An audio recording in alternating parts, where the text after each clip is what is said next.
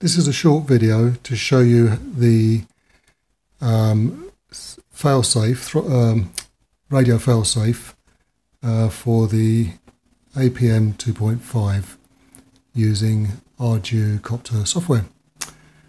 So, first thing I'm going to do is arm.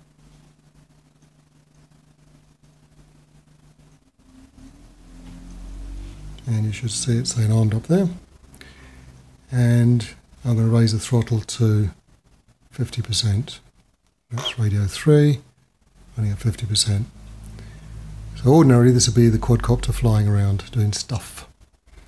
So now I'm going to switch the transmitter off, and what you should see then is the radio 3 will go to 900, which is below the fail-safe threshold of 975. And because I'm within my GPS area, it should just go straight to land.